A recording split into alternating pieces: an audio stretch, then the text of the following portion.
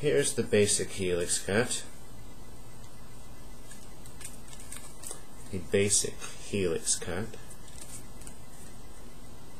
Here's a not so basic version, an even less basic version of the helix cut. There's a lot you can do with this versatile method of cutting. How do you do it? You're going to break the deck in half and break each half in half. Okay. Break the deck in half. Use your index fingers to break each half.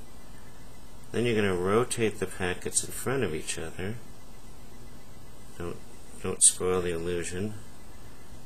Rotate them like that, and you get a nice helix illusion.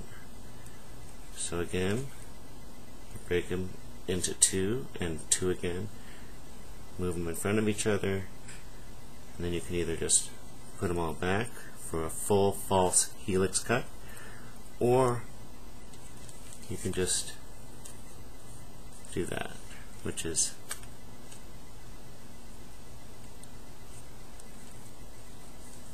pulling one packet out, and you can twirl it. Alright, that's the basic helix cut. The not so basic helix cut turns into a 5-packet cut. You're going to take off one packet,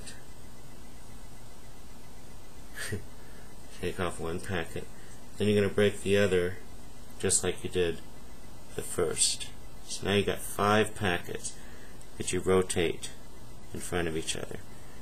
And then you hand off a packet from one hand to the other. Again, you rotate the packets in front of each other. Hand off again. Rotate in front. Hand off once more. Rotate. Then you just gather the packets back up. Maybe throw a few rotations in. And that's the helix cut. Basic helix cut. Advanced helix cut.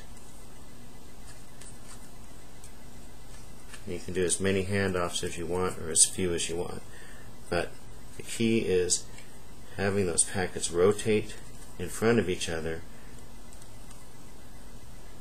See, that was the last handoff.